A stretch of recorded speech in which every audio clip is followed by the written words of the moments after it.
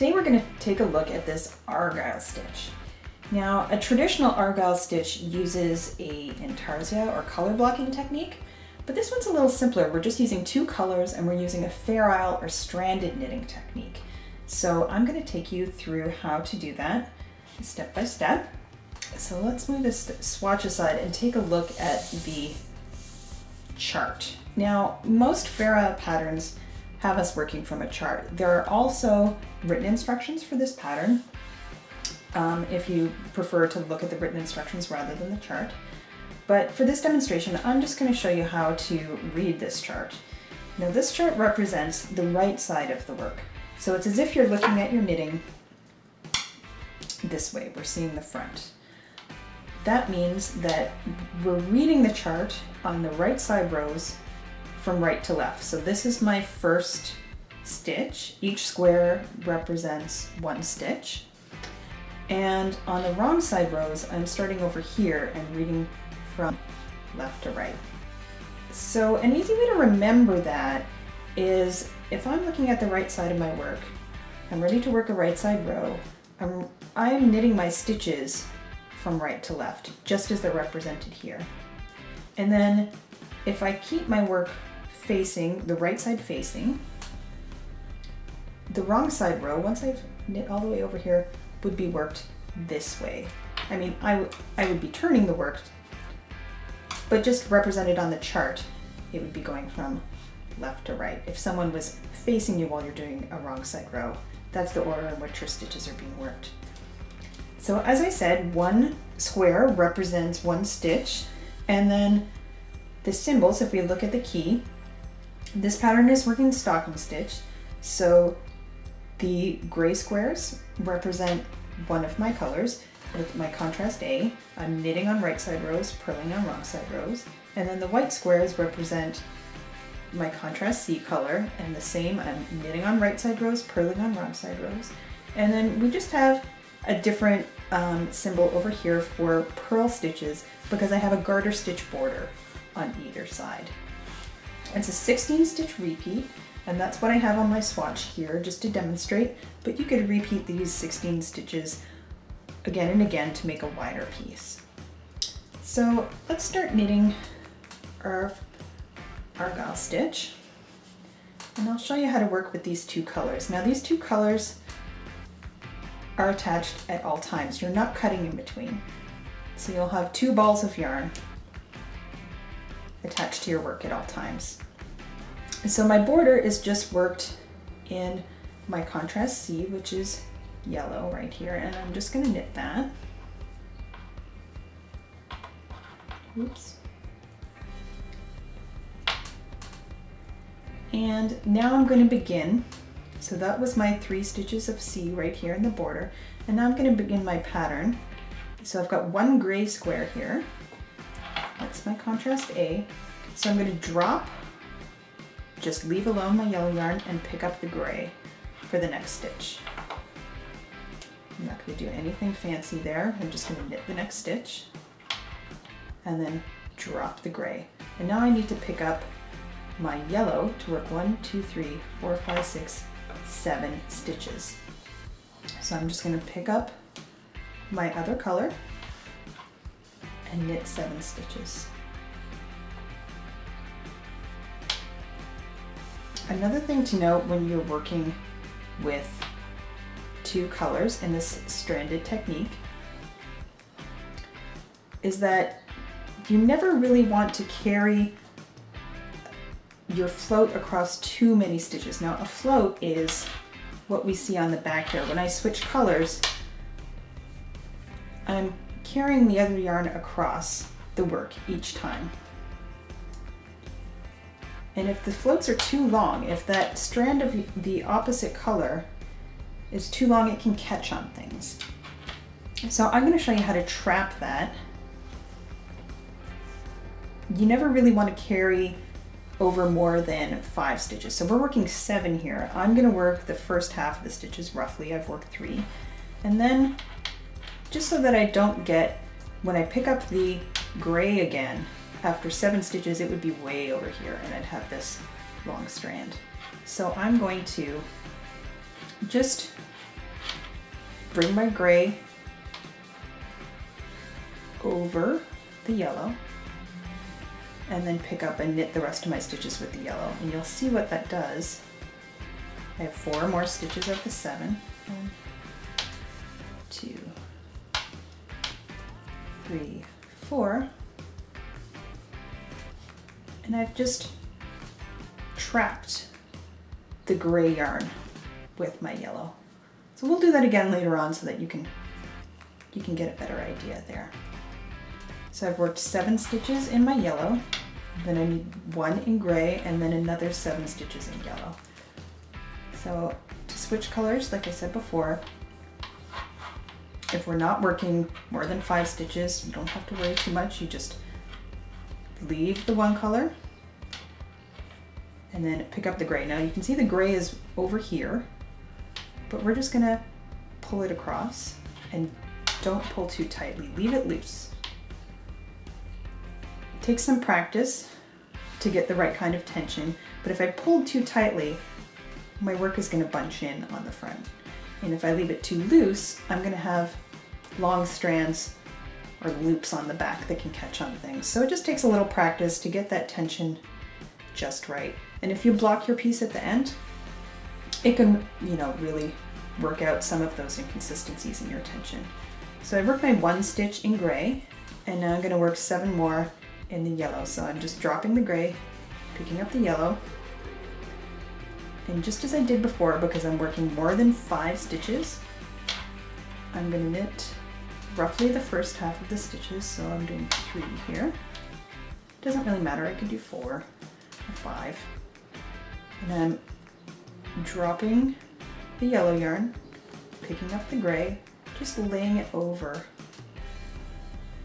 the yellow piece so that I'm trapping it. And then I'll knit the next 4 stitches. 1, 2, 3, 4. And that's the end of my 16 stitch repeat. And then I'm working my garter border just in the yellow. So that's row 1 on the right side. And things are worked relatively the same on the wrong side. You can see the wrong side's got all these strands that we've carried across. So I'm going to begin row 2. Now, these look like purl stitches. They will look like purl stitches on the right side, but this says purl on right side rows, knit on wrong side rows. I'm on a wrong side row, so this symbol represents for me 3. Oh, actually I should be working from over here because I'm on a wrong side row. I'm working from left to right. So these 3 stitches on either side are actually knit stitches when I'm working on the wrong side. So I'm going to knit 3 stitches. And then my chart tells me I need to work 1 stitch in the gray. And because I'm on the wrong side row, this is a purl stitch. So I'm just going to bring my yarn to the front, my yellow yarn to the front, because I know that for the rest of this row, until I get to the border, I'm going to be purling. And I want to carry those strands across the wrong side of the work. So if I left my strand over here, when I knit the gray and then pick up the yellow again, my working yarn is going to be on the wrong side of the work. So just bring your yarn to what is the back of the work, what's facing you now. Then I'm going to work my first purl stitch in the gray. So now my strand is coming over from the left, but it's essentially the same as when we were working in the front.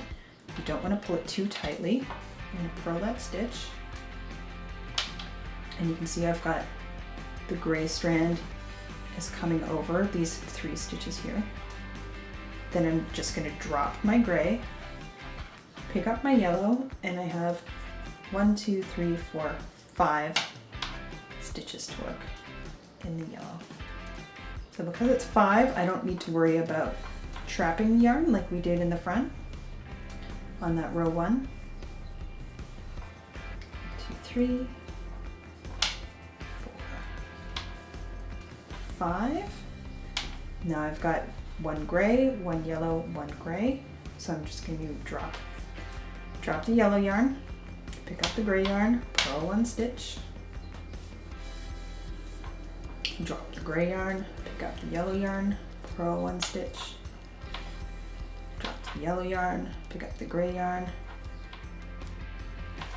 purl 1 stitch, and then I've got 1, 2, 3, 4, 5 in yellow.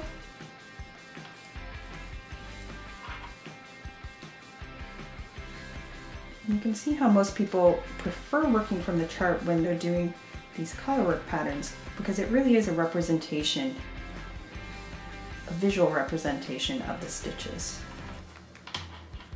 There's my 5 yellow. Now I finish off with 2 of the gray. And one thing to note, I'm always picking up this yarn and bringing it over the yellow yarn instead of under. It's just, you get neater floats on the back if you're consistent with that always under or always over. I find over easier. So I've purled my last 2 stitches of my pattern. And now, because my last 3 stitches are knit stitches, I'm going to bring that yarn to the front, or to the back of what's facing me, but it's actually the front of the work is on the other side, the right side of the work, I should say, and knit those 3 stitches.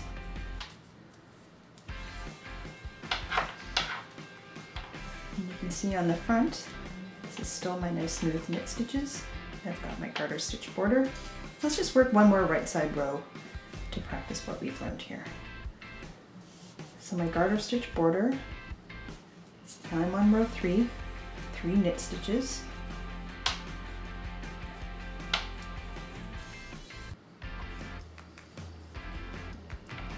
Now I've got 3 in gray and then 3 in yellow. So I'm going to drop my yellow yarn, pick up my gray, 1,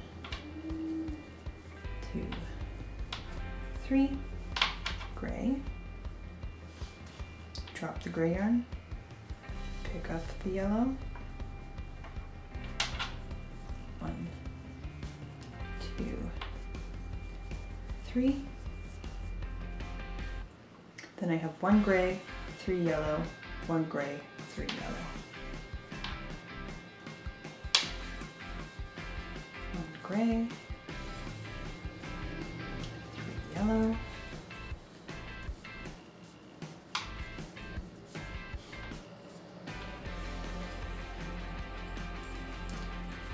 gray, and 3 yellow. And you can see I like to just pull on the stitches, just spread them out a little bit as I'm working in this stranded knitting technique, just to avoid having tight floats across the back. If my stitches are all bunched up, it's pretty easy to pull your yarn across too tightly. So I like to just spread them apart a little bit. Now I'm ending off with 2 gray, dropping the yellow, picking up the gray, and then knitting my last 3 stitches in yellow. And again, when you turn your work and you're working on the wrong side row, with this garter stitch border, you just need to remember, once I've worked the first 3 stitches of my border, to bring that yellow working yarn to the front side, to what's facing me, which is the wrong side of the work, but it's the front, just so that when I have to purl a stitch over here, my yarn's in the right spot. So that's about it for working our Fair Isle Argyle pattern in 2 colors. It's a really simple and effective way to get this cool diamond pattern without having multiple bobbins and all the things that go with the color block technique. And that's all you need to know.